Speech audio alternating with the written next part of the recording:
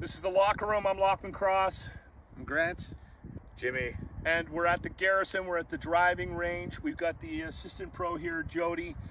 Ian made the clubs that Jimmy is going to be using for an event we have coming up at the beginning of September here at the Edmonton Garrison Memorial Golf and Curling Club.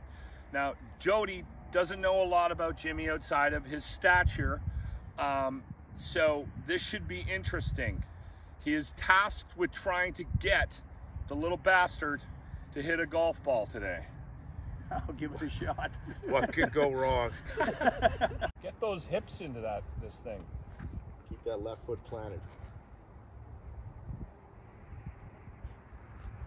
Got a lot of coaches going on here. Yeah, but just listen to the one in the yellow shirt.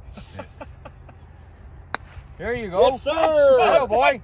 Boys, he's almost ready to move up to the forward tees and hit the green. He's almost ready. Look at There that. you go.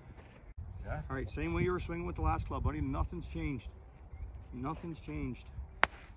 There you go. The way these guys were talking to me about you on the phone, man, I figured I'd be here for an hour trying to get you to hit the ball. But I'm also So did we. So did he. There you go. It was the clubs. This is the longest I've seen him go without a beer. Jimmy! Look at that! That's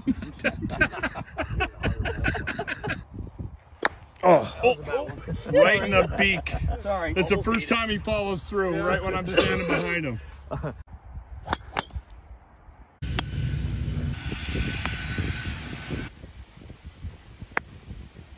Now you hit that one straight.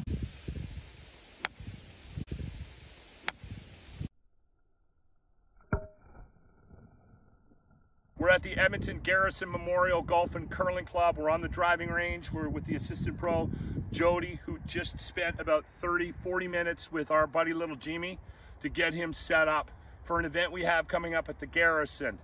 And how'd he do? Oh, he did fantastic, man. He's piping it down the center. I actually was very surprised that he even hit the ball. Jody's a miracle worker. I was glad there was no yelling.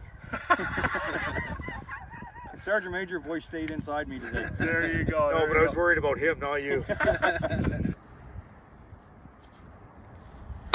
There you go. Holy, 2 in a row! Now he's a golfer. The Locker Room, weekday mornings on 95.7 Cruise FM.